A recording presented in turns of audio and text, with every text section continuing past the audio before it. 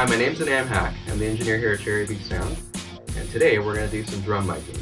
We're going to use our SSL console, some of our outboard gear, and Pro Tools.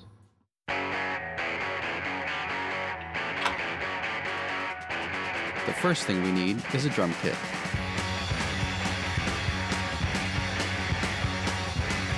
Now that the drums have been set up, we'll place our mics.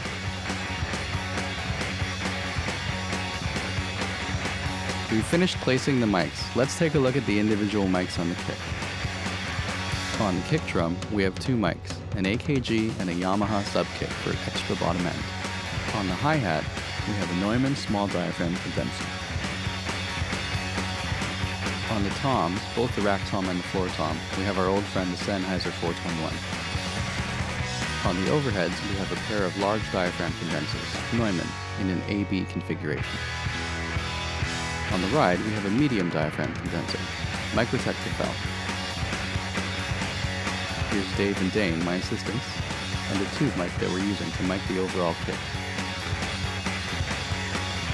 We also have a pair of room mics that are far away from the kit. These are AKG C414s set in Omni.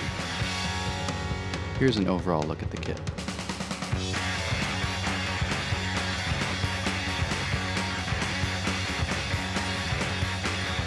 Now we'll go back to the control room.